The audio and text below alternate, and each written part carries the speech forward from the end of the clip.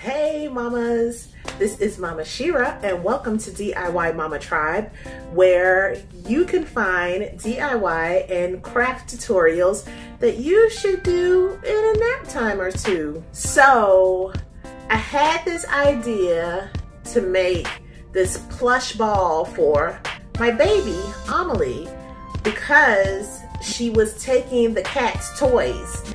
Anything that had a bell in it, a little jingle to it, she was taking their stuff, which I don't mind so much. I mean, as long as it's not one of the toys with catnip in it, because I think that would be bad. But I didn't want her necessarily fighting the cats for their toys, and they were also really small, so she would throw a ball or a ball would roll and end up under the sofa or under a piece of furniture, and then she'll have it fit because she can't reach it. And so I just wanted to make something that was bigger, was only hers, that had a bell in it, and was soft. So I had some felt on hand and I thought that I could pull it off. I do run into some trouble on this one, but it's okay because I recover, and let's just watch it. Let's just get into it. So guys, this is what I started with. I drew out kind of a loose template of what I wanted. I knew that I needed about 6 of these kind of leaf shapes in order to produce a ball for the baby, the ball shape, the sphere. So I took some felt in a bunch of different colors that I just had on hand, kind of drew out the half of the shape, and then figured that I would get it more correct if I put it in quarters. Like, I was more likely to have the shape to be symmetrical if I cut in quarters. So I just did that in all of the colors that I had. And then, since I wanted to make some tabs, I also cut some strips of ribbon that I had on hand in all these bright colors.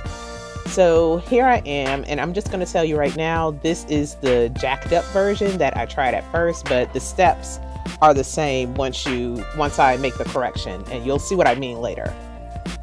So with the right sides together, that's with the tabs facing in, I sewed all of the pieces together along the curve, and then stuffed it, but it wasn't quite, I don't know, I think it was too big. Like, the shape was all wrong. It was like this weird oval sort of thing. I couldn't get enough stuffing in, and it was just bad, just pretty much not working. So I took a break. I grabbed some chocolate and a coffee and just thought about my life. So when I went back at it, I was thinking, okay, I can use the same amount of felt. I just need to cut down the pieces. So I unstuffed it and then cut down what I thought would be a much better size ball and a much better shape. I essentially needed the leaf shape to be more elongated than it was wide. So I once again folded it so that I can get all sides symmetrical, and cut a much smaller piece, making it more long than wide. Hope this makes sense.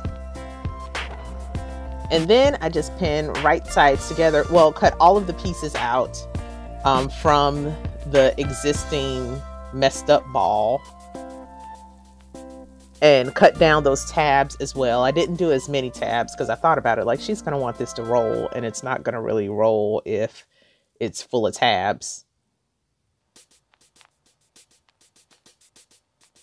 So there's I have a new stack of smaller pieces of those leaf shapes, and I basically go down after I cut down my tabs again. I pin them on just on a couple of pieces and sew leaf by leaf right sides together until I have about all 6 together.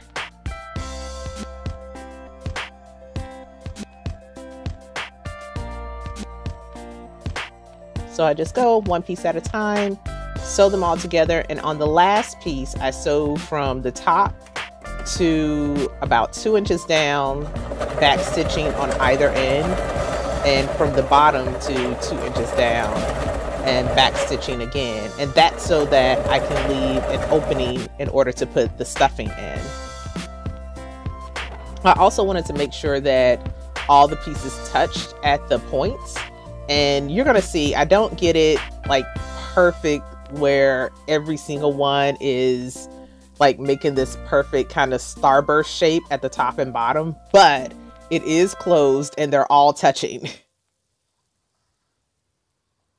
And I just had to make sure I overlapped my stitches in order to make sure that happened.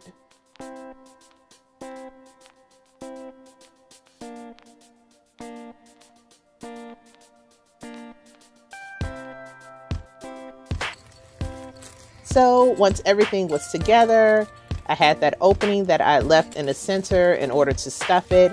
And I put a little jingle bell into the center of this so it would make noise whenever she shook it or rolled it. And I just stuffed it super jam packed.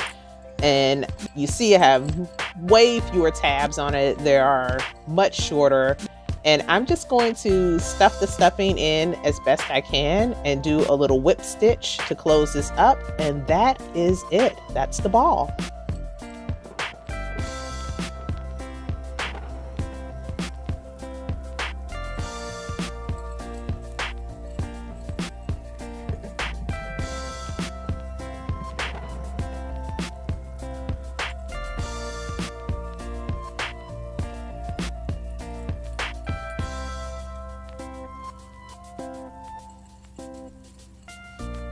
If you saw my video about how I was mending some of the plush toys that had burst open either in the wash or from my baby playing with them, then this will look familiar.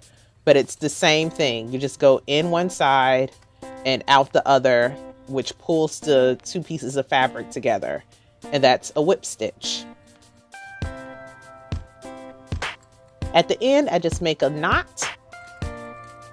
And it's secure. It's good to go.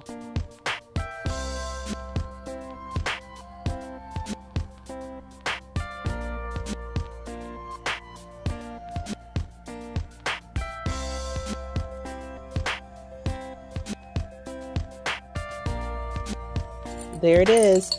And my baby absolutely loves playing with this.